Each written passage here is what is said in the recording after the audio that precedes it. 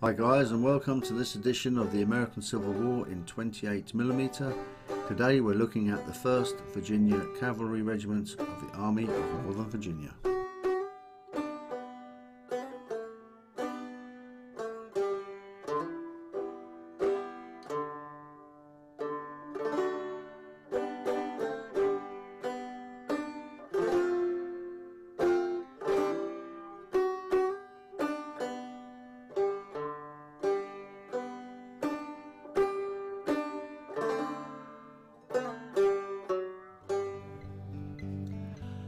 Hi guys, so this is the 1st Virginia Cavalry Regiment of the Army of Northern Virginia.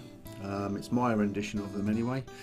I've used Perry's miniatures, and I'll talk through my ideas and how I did it as I go through the video. First of all, I'll tell you a little bit about the 1st Virginia. They were raised early on. They were basically supplied very well, especially the first half of the war. They had their own special kind of uniform, which was this Hussar Bars uniform that you see them wearing now. They participated in most of the battles, originally led by Jeb Stuart, the famous Cavalier of the Confederate Army. They were at Bull Run, 7 Days Battle. They rode around McClellan. They were at Chancellorsville, Brandy Station, Gettysburg, the Wilderness, Spotsylvania, Cold Harbor. I mean, they were using the defence of Petersburg, and finally the Appomattox campaign, and anything else that, you know, any of the smaller battles that people forget about, like I don't know, like I'm trying to think now myself, like Todd's Tavern and places like that. If you look these places up, Bethesda Church, you know, they were involved in all those sort of campaigns and small battles as well.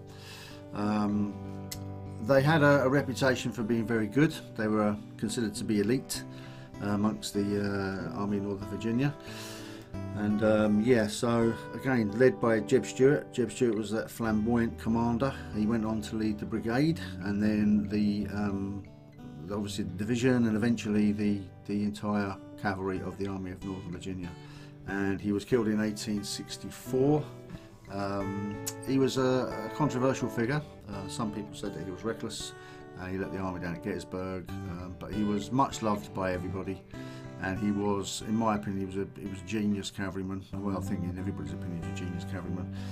But I suppose a little bit like Custer, you know, you're sort of judged on your mistake, and his mistake was Gettysburg, when he didn't screen the army, and Lee sort of walked into a fight he didn't really want. So the rest of his career was absolutely incredible and stellar. So he was, like I say, he was a genius, very flamboyant man. So this is my rendition of the 1st Virginia. I've done them in the Hussar Bar uniform of early 61 to about mid to late 63. So they've all got these Hussar Bars on their uniform here, you can see. And the reason I've sort of kind of done all the guys in the Hussar Bar shell jacket is the evidence is that they loved this shell jacket. It set them apart from the rest of the regiments, and they were issued with it. It wasn't until mid-1863 that Richmond issued new uniforms, new shell jackets, which were plain without all the Hussar Bars on, and even the guys that were veterans in the unit would have kept this shell jacket with the Hussar Bars as long as possible. I mean, they really would have done. So that's why I've gone for this look. This unit is based in about mid to late 1862. It's a period that I like. I like 1862, 1863. The Wilderness and all that are great as well, but this the period that I like. The look of the soldiers is this period. So I'm not too keen on sort of super Bull Run type guys, which have you know, the very early uniforms, or the very late war raggedy arse out the pants Confederate. So somewhere in the middle is about right for me and my style of painting and how I sort of see and like the war. So that's why they look like they do. The guys, I've put eyes on them on this regiment. I haven't with the rest of the regiments. This was just something I wanted to do as a project for this unit, and but they've added a lot of character to the guys. But personally, if you're painting up a big army, you know, you don't really want to be doing eyes unless you've got all the time in the world to do it. If you want to get stuff painted at any reasonable time to be able to paint and play, then you're really going to have to consider where you put eyes. Eyes for generals, stuff like that, maybe artillerymen, I don't know. But like I say, this regiment, I wanted to do it, and I think it has added a lot of character to the unit. Perry's miniatures are great. It's a great box set. One of the things that is a sort of a minor thing with it is you don't get the arms of the officers don't come with a braid. So on this particular officer, what I did was paint a small triangle, some black dots, and then filled it in with yellow around to give the appearance of braid, which on a 28mm miniature it looks absolutely fine, so you haven't got to worry about that. But I say it's something to be aware of. You have to do that because they don't come with officer arms with braids on, which is a shame, because on the plastic sprue it would have been nice if they just included that, I think. The other thing about Perry's miniatures, which I'm not too keen on, is all the soldiers are just looking straight ahead like toy soldiers. So when you buy them and you assemble them and you paint them, you'll end up with all heads like this guy, just looking straight ahead. And obviously if they all did that, it would be very unrealistic. So what I've done is I removed a lot of the heads with a sharp knife, turn them to the side, you know, look up, look down, just give them a little bit of individual movement. It gives movement to the unit. You can see here these three guys are looking left, he's looking a bit left, straight ahead, he's looking up, looking to the right, looking to the right. So it just makes it look like the whole unit now is actually moving along, as opposed to toy soldier look, which everybody's looking exactly the same direction. I did the same thing with the arms. Where the arm joins the body, if you slice a piece off the arm and then stick it on, you'll get a different angle. You see here, this one's slightly forward, this one's sticking out more, this one's turned up more. I mean, it just gives you different variations on the arms, because nobody carries the swords the same. These guys are riding horses, you know, they're bouncing along as they go. Their arms are going to be all over the place. So even if they were meant to be, you know, riding with their swords in ready position, they're still not going to be all exactly the same. They're going to be sort of pointing different directions. So again, it gives that appearance, that smoke and mirrors appearance of motion, which is what you want with Wargames figures. One little tip, the swords in their hands, this unit's obviously got its swords drawn ready to sort of charge in and cut down some gunners or whatever. So because they've got the swords in their hands, remove the sword from the hilt. So if you see here the trumpeter, this is what they'll look like. They'll have the sword in the hilt, and so will these guys. So you need to just trim it off so that they've only got one sword in their hand. That's something just to remember. I've seen units where people have left them on, they haven't noticed. It's one of those things. So yep, there you go. So again, I've gone for the early war look. The horse furniture is very similar. They were all issued with this particular regiment was all issued with blue blankets in Richmond, and they tended to last a long time. So the blankets on the horses at the front would have remained like this for at least the first couple of years.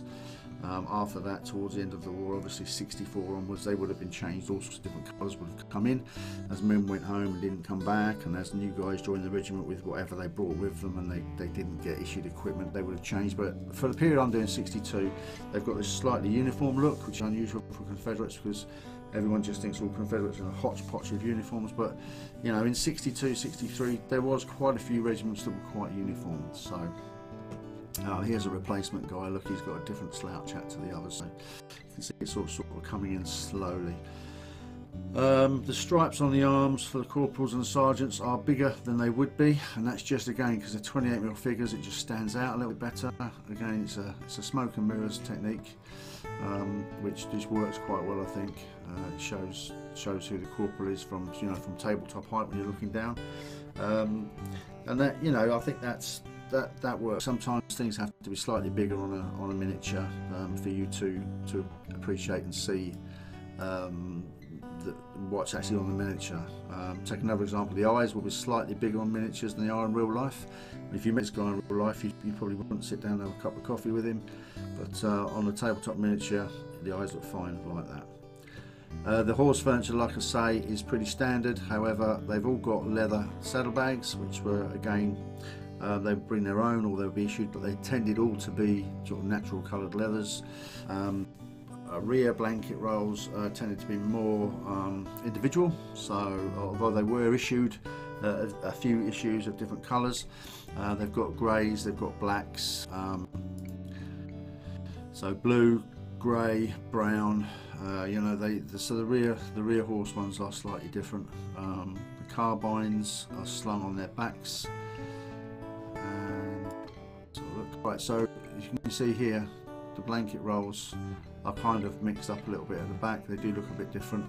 All the horse blankets that they're sitting on are grey. Again, this was an issue that they received, so that's what I've gone with. The flag is the third pattern bunting flag. So this is the bunting is the stuff that goes around the edge. That's white. Earlier flags had yellow. This particular regiment, their second pattern bunting flag, which had yellow and 12 stars, was returned in early '62 in bad shape, and they were issued with a third pattern bunting flag, which is this one. So that's what I've gone for on this unit. Again, with the flags, I use GMB flags, which are absolutely stunning. I spent an absolute fortune with that guy at GMB, but I would say, you know, if you're taking this much time to paint things and to sort of build things up, you know, what's another £3 or £4 for a flag if it makes the unit look that much better, which personally I think it does. I think the GMB flags are absolutely stunning. Another thing on the bases, I tend to do my bases like this because I think it gives a more natural look. I've seen people, I used to do it myself, just used to paint the base or sand the base and then dip it in flock and it'd just be a great big green slab. Which, you know, there's nothing wrong with that, it's tabletop gaming at the end of the day, but for me personally, American Civil War in 28mm, I'd like to put a little bit more effort into the bases. You spend so much time painting the figures and building them, spending the money on the flags, and then it's a shame that people don't concentrate on the bases a little bit more. So these are sand covered, and obviously the dry brush in various earth shades to give this look, dark and light, and then the flowers are added. And the flowers are all from Grass for Gamers, which is a fantastic, they make fantastic base scenery in my opinion. The various tufts, and then the flowers are added to the tufts. And what I do, if you put these flowers on in chunks, they'll look too thick, so I put them on, let them dry, and then I get a pair of tweezers and I basically pluck them so that you end up with spaced out like this, which is like natural flowers look like. And less is better. Don't go putting too many flowers on because, you know, they won't look right. So less is definitely better when it comes to stuff like that. So there you go, that's the 1st Virginia. It's the first unit I've painted for the American Civil War battles that myself and Randy are doing. I've got another 2 regiments of Confederate cavalry with swords drawn from this brigade, which I'll show you. They're a little bit more kind of what you'd expect from Confederate cavalry, a little bit more non-uniformed. And I've got a 4th regiment in the brigade, which has got carbines and pistols, some conversions there, which I will show you as well. So yeah, I'm looking forward to the series coming out with different stuff. I've got, you know, all the wild regiments and stuff we've painting up. So yeah, these are the, like I say, this is the style of the figures we will be doing in the series. I hope you like them. If you like this video and you like these figures, leave some mentions in the comments. If you want to see certain units painted or done, let me know, and I'll see if I can sort of help you out. So okay, thanks for watching, and happy gaming.